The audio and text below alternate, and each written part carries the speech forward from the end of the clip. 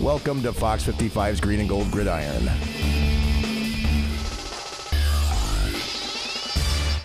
This one, folks, is going to hurt for a long time. Looked like the Packers were headed to the Super Bowl. Instead, it slips right through their hands. Thanks for joining us on this edition of Fox 55's Green and Gold Gridiron. I am Brian Groff, as always, alongside former Packers and Badgers offensive lineman Bill Ferrario. How you doing, Brian? This is 1 week. I'm not too excited to be here. We have a lot of not-so-good things to talk about. It was a rough game to watch. It was exciting for the first 56 minutes, and the last 4 minutes plus overtime, the wheels came off the car. We have Jana Wimmer via videotape a little bit later on in the show. Keith Rording from Packer Report as well. And I know you guys are going to get into some really good discussions this evening. I'm sure we are. There's in most games, there's 2 or 3 plays that you could say could really change the outcome of a game. This is one game that I think there's 20-plus plays that if this went this way, if this call went the other way, and there was just a whole debacle, whole mess that went down on Sunday. Packers played so well for 55 minutes. They were up 19-7 with 3:52 to go in the fourth, but then the Seahawks woke up from there. Russell Wilson throwing a touchdown and then converting the 2-point try, and then it leads to this, the onside kick. This is one of those plays that you're referencing. What goes wrong here? This is the deal with Bostic jumping up trying to get the ball. You know, a lot of people talk about if the ball came to me, I'd try and get it in with Bostic. Coaches say if the ball goes above your head, you have to leave your feet. Don't go get the ball blocked. Let it go to the back line. Led to a touchdown by Marshawn Lynch, 24 yards. Mason Crosby, he was perfect kicking field goals, but it wasn't enough as we get into overtime here, and then Tramon Williams getting beat. It is. This is just tough. With how well our defense played, like I said, for the first 3 3/4 of the game, to see the defense just fall apart at the end, the offense not be able to, you know, we've talked all season long about our offensive line blocking well, Eddie Lacy running well, Starks coming for that burst. In this game, in that end of the fourth quarter, we just had nothing. We couldn't get a first down to save our lives. A lot of the feedback after this game about the head coach, Mike McCarthy, obviously calling offensive plays. His playoff record now 6-5. What does this do for his legacy, for Aaron Rodgers, for them to be that close and have it slip away? You know, it's definitely going to tarnish it a little. I mean, it's a huge loss in a huge game. But I think McCarthy has a lot of years left in him. I think Rodgers has a lot of years left in him. And now I think it comes down to the organization, Ted Thompson, and the back office people pulling that money together, keeping the players we have to keep, and going out and getting the players we need to get to keep this team where it is and also to take it up to the next level. That's a conversation we will have next week. But in the meantime, a lot of disappointment within the organization. Jana Wimmer, more on that. When Morgan Burnett had that interception in the fourth quarter, Seahawks fans were leaving the building. It's just amazing the turn of events after that. They were. I mean, we had Packer fans booking tickets, and I heard Seahawk fans were watching the end of the fourth quarter in overtime from outside looking through the glass of the stadium, watching it on TV. We have a lot to dig into on this edition of Green and Gold Gridiron. Keith Rording will join us after the break, and we'll break down many of those plays that we were talking about and see what this means for the Green Bay Packers and how it all just slipped away. Much more to come here on our show. Stick around, everybody. Welcome back to Fox 55's Green and Gold Gridiron. We're at Scotty's in Schofield. I'm Brian Groff, along with Bill Ferrario, and a man who has not slept, has not shaved since Sunday, Keith Rording from PackerReport.com. I'm distraught, Brian. How distraught are you? I didn't shave. I haven't No, you slept didn't. good. Fell asleep on the living room floor watching NFL Network lowlights, trying to write a story about where does this game rank among the worst losses in Packer history. And where does it rank for you? I'll tell you what. I didn't. You know, I think you look at some of the games that people previously said were those worst losses ever. 4th and 26 at Philadelphia, Super Bowl 32. You know, the loss at San Francisco with the Terrell Owens pass at the end. Oh man, the 07 title game. This one is up there. I think it was a game that it was there. The game was won. The game was won. People, who knows, might have booked a ticket in the third quarter. Maybe if they thought they were going to be out there with a television show covering it, yes. Perhaps. So yeah. So as worst you were loss called ever. At home, a mopey house cat of my a sports wife called writer? me a mopey house cat of a sports writer. Yeah, and my son is possibly a mopey third grader. He was also very distraught about the game. He didn't want to come in the kitchen and eat bacon. Just covered up with a blanket. So with ESPN's probability, they had the Packers at halftime at a 94.4% chance of winning. went up it to 96. went to 96.1% with 5:04 left in the fourth quarter. Bill, the Packers could not take advantage of turnovers. What did you see? Let's talk about the first half. What was wrong with what they were doing in the first half? You know, every time they got in the red zone, they were coming away with field goals. I mean, that's the bottom line right there. I mean, there were times in the game where I was saying we should have been up by 24, by 30. You know, like it just every time you're down there that close in that type of game, you're not playing, you know, a Tampa Bay or a bad team that year. You're playing for the NFC Championship against one of the best teams in the NFL. You have to walk away with touchdowns. You can't. The majority of games you're not going to win walking away with field goals, and I think that was the start of the end right there, getting that many field goals throughout the game. You feel, though, and I mean, as I watched it, I thought, if they were going to go for it, you go for it that first time you're down there. You go for it when you're 4 inches away, but once you make the decision not to do that, then I feel like, okay, that's what we're doing here. We're taking our points. We're going to get our 3. So after they went for 3 there, I guess I was okay going for 3 in ensuing times. I feel like if you're going to be aggressive, do it on that first time. You know, and I guess I go back and forth on that, where I understand that first time down, they want to get points. I mean, a coach looks at it as we're going up against one of the best defenses in the NFL, and we've proven that when we're on, but when we're not on, we could be off.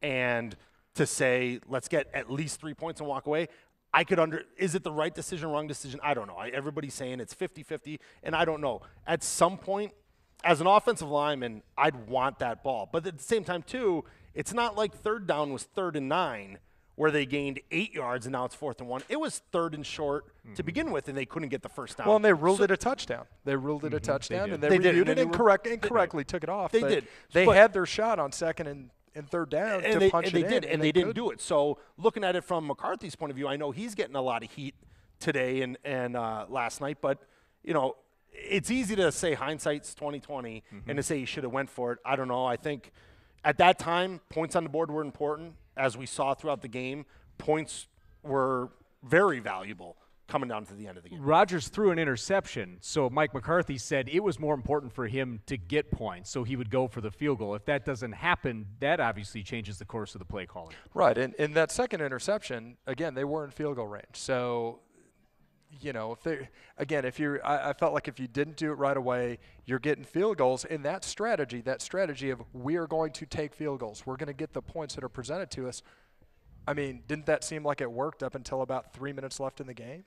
I mean, for 56 minutes, that strategy seemed like it worked. It did, but I think if we look back and said hypothetically, if we played the Seattle Seahawks, this Seattle Seahawks team 9 more times would kick in field goals all game. Would we think it would work? I wouldn't think it would have worked once. We got lucky and we were that close. I just think bottom line is you want to walk away with 7. Yeah, Wheels are good. You like it when guys are aggressive. Mike Daniels was overly aggressive on one of those turnovers. What did you think of that? Him going down and taunting a guy in the sideline. You know, because that knocked him back. Yeah, they're coming back. I think now, and you don't know how that changed the play call. Yeah, there's a big difference, I think, with the Lang hit that I think both me and you liked, that aggressiveness. It was a tone setter. Exactly. Where this, I think he knew there was a line and he knew he jumped 10 feet past the line. It wasn't just going over the line a little bit. The way they look at taunting nowadays and unsportsmanlike, it's a lot different than it was 10 years ago. 10 years ago, he could have done that, talked about the guy's mom, called the guy's girlfriend and done the whole spiel, and nobody would have batted an eye about it. Now you look at a guy the wrong way after the play, you're going to get a flag. You have to know that. You have to know what time of the game it is. And it seems so pointless. He ran is. Down there. He leaned down to a guy on the ground. He got in his face. Obviously dropped a few expletives because that's what got that flag out so fast. There was no point to it. It wasn't like the Lang thing. Yeah. You kind of keep your guy clean. And there's no way he didn't think something bad was going to happen. Absolutely. When you do that, you know from the second you're starting to do that you're going to get a flag. It's a loss of poise, and it's an early spot in the game for that to happen. Now, I talked with Bill about this. Keith, I'll open it up for you now. Morgan Burnett gets the interception and does not decide to get any sort of return on it. What's your take on that? Julius Peppers looked like he wanted him to get down. It sounds like coaches would want him to get down. They had other returns where there were penalties. Clay Matthews had a penalty on a return as well. What are your thoughts on that? Bill and I talked about this before the show and in the bathroom of all places, and I said we need to save some of this. We don't agree on it. I went back again. I've watched between the NFL Network, ESPN, and DVRing the game, I've clearly, I'm a masochist. This is not cathartic for me. I've watched way too much of this already. I need to get some sleep. I need to stop drinking coffee, Brian. But, I mean, for me, of all the plays, I mean, the Bostic play, there's as bad as that play was, as glaring as it was, there's something instinctive about a guy who makes his money, who makes his living catching the ball. Here comes the ball, I'm going to catch it. And we'll get to Bostic's, that. But to compare those two, Bostic's rule is you don't touch the ball if you have to leave the ground. So he did opposite what the coach is coaching. Right. Burnett did what coach is coaching to do. But did they coach it in that? I guarantee if the coaches, if that was the call with 5 minutes left on the clock, with Seattle having those timeouts, then you do have to shift blame to the coaches. That was awful. Out of all the plays, out of the 6 or 8 plays that you can go back and look at, the onside kick, Burnett, the 2-point conversion, that one stands out because the game wasn't over because he got the interception. He had 20 yards of green. He had 20 yards of green in front of him. Game's over. I think they want him to go down because you want the ball in the offensive hands. You don't. How many times are there penalties, turnovers? There's a lot of things that guys are on defense for a reason. You remember that Al Harris pick 6 against? That's one play, but how many? Do you remember don't the guys MD normally Jennings? try to get out of bounds though, rather than just give? There was no one. There was no one around him. Just go down. If your there's coach should people get the around ball him, and I just get go it. down. If That's what you're coached to do. I mean, we could get mad at the coaches, but I think, like he said he would do it again.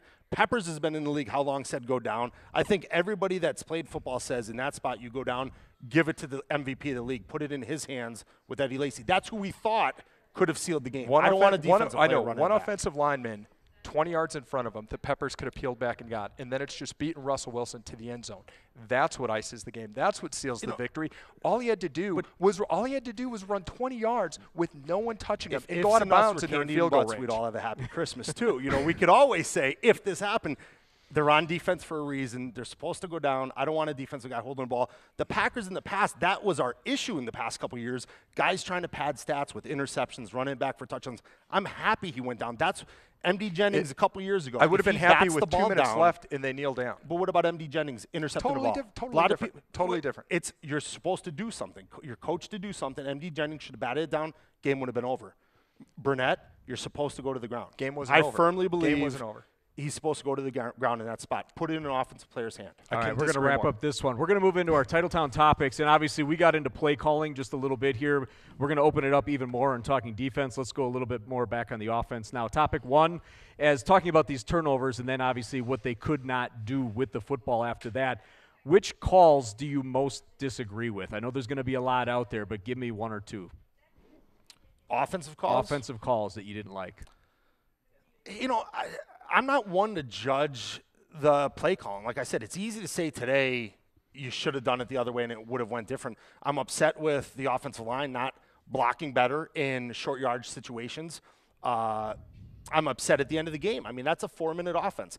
The ball's put in the offensive player's hands to run the clock out and end the game, and we couldn't do it, and we had more than one opportunity to do it.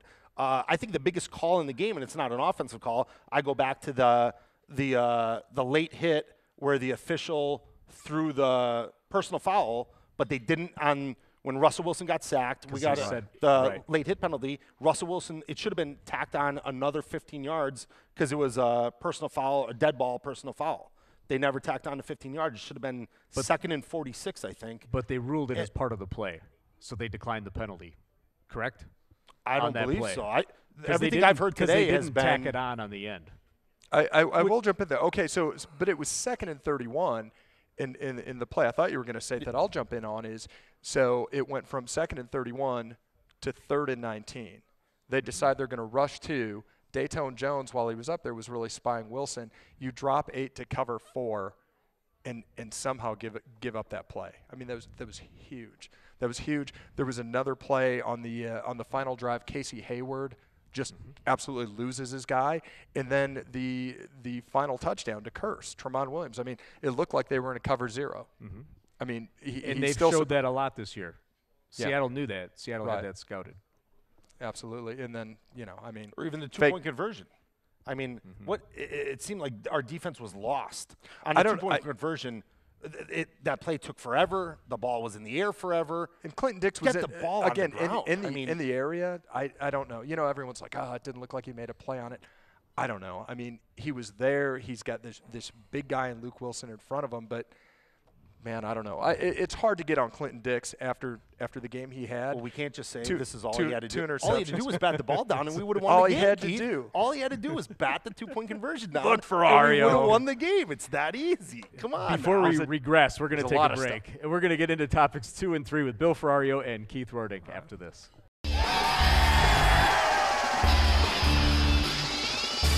We are working our way through Titletown topics. Brian Groff, Bill Ferrario, and Keith Rorting. And we just got started on the other side of that break. Topic number 2 in week number 1, Aaron Rodgers never threw in the direction of Richard Sherman. This time around, he gets a pick, but later on sprains his left elbow. Packers didn't really go after him. He did make a tackle on Jordy Nelson at the end of their last offensive series. One part of this is who was aware of the injury, and do you think they should have went after him when he got hurt? Supposedly, nobody was aware of the injury, is what they're saying. Which I think is a lot. How do you not know? I mean, he's walking around like a puppy that got his paw stepped on, holding it up like this. Now, I will also say Sherman's a smart competitor, and there may have been a little bit of gamesmanship of, oh, I'm so hurt. I sure hope they don't throw to me. And next thing you know, he's picking it off.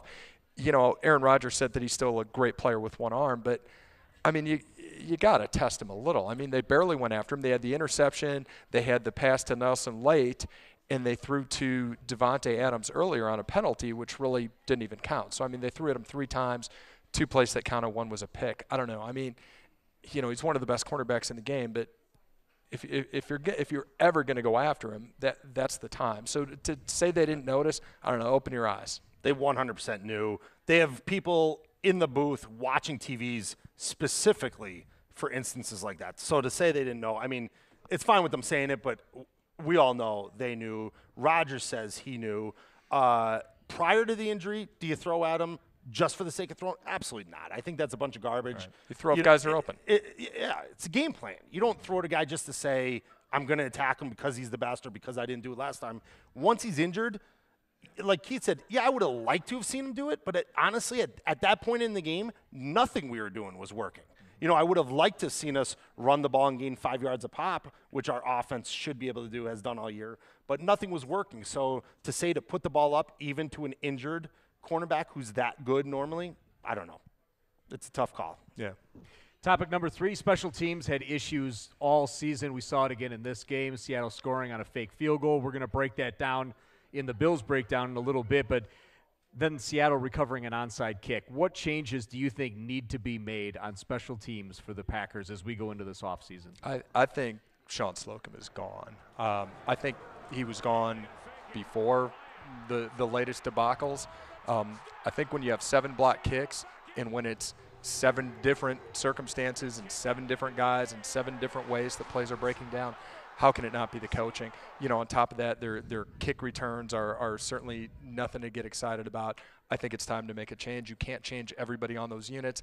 You know, I understood when Lang and Sitton were out early and they had some protection problems inside, but again, it's been too many different things. You can't make excuses. It's something the Seahawks scouted, and you know he's got to go. And certainly, what happened Sunday was ridiculous. I agree. The kicks come down to you have offensive linemen and tight ends blocking on PAT and field goals, and have that many. Once you get a block, the next 3 teams you play are going to challenge. It's blood in the water. Yeah, they're going to see if they could do it, and until you shore it up, they're not going to stop bringing it over that side.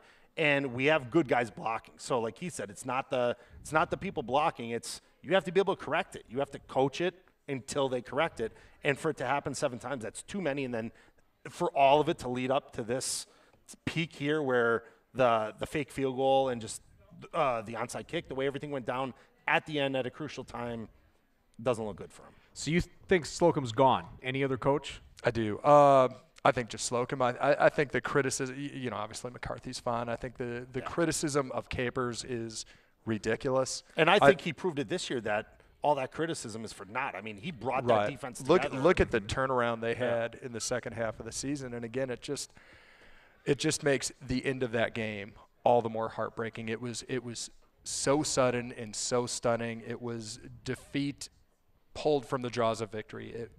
You know, and again, just, you know, I think it's it's the old, Jim's and Joe's not X's and O's. I mean, guys need to make plays. Guys need to do what they've been coached to do, and when they fail to do that, that's not on the coach. Next week, we're really going to get into the offseason decisions with the free agents that are coming up, and we'll talk more about those players who we think may not be in a Packers uniform next year. That does it for our Titletown topics for this week. We will take a break, and then we'll do Bill's breakdown, and it'll be that fake field goal that went for a touchdown.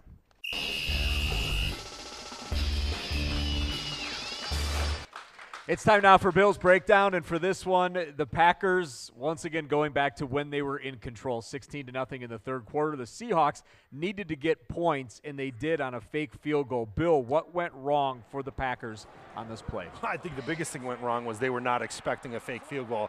On any special teams play like this, you got to be the front defensive linemen. They're coming trying to block the kick. Everybody else, they have zones, they have men. A.J. Hawk shifts over here into the flat, and the thing that I get frustrated, and I don't know, is his responsibility the guy with the ball, John Ryan, or is it the safety that comes across that we'll see on the next clip? The thing that upsets me, and I can tell this from kids at a youth age to the NFL, is if you're going to make a mistake, but if you're going to make a mistake at 100%, and he's just – in air, not sure what to do. Am I going? Am I dropping? Exactly. I don't care what you're supposed to do. Just do it 100%. If you make the decision to go after him and hit him as hard as you can. If you're supposed to drop, but make a decision. I'm not sure who is responsible for who. There should have been a guy with each guy. There was nobody on the left side, so why we even have a safety over there, I don't know why.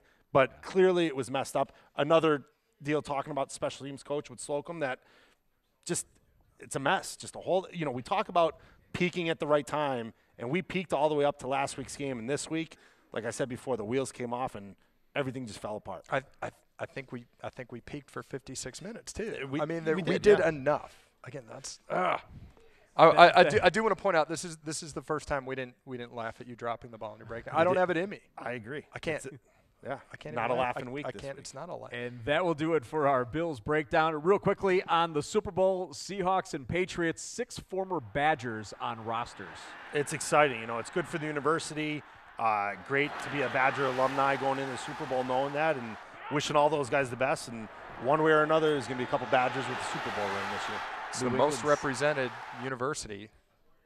It's exciting. Of either team. In New England. Says a lot for those high school kids. Go to the University of Wisconsin. You'll be playing in the Super Bowl someday. Patriots headed to the Super Bowl for the 6th time. We are not going to do our pick'em for the Super Bowl this week. We're going to save that for next week, but we can show you the standings. We all had the same picks last week. William went with the Colts, so you can take a look at the updated standings, and there was one to go, Super Bowl 49. Above the guests there, so it looks a little bit better, even though I'm tied with the guests. But you were tied with the guests. Tie goes to you, Bill.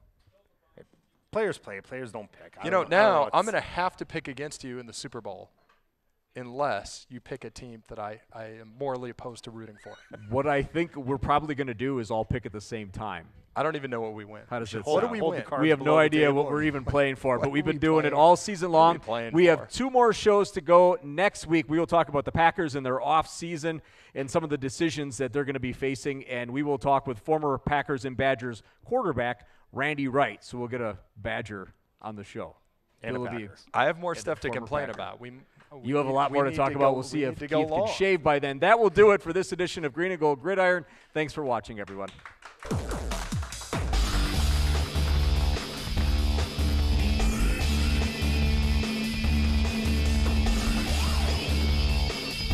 Thank you for watching Fox 55's Green and Gold Gridiron.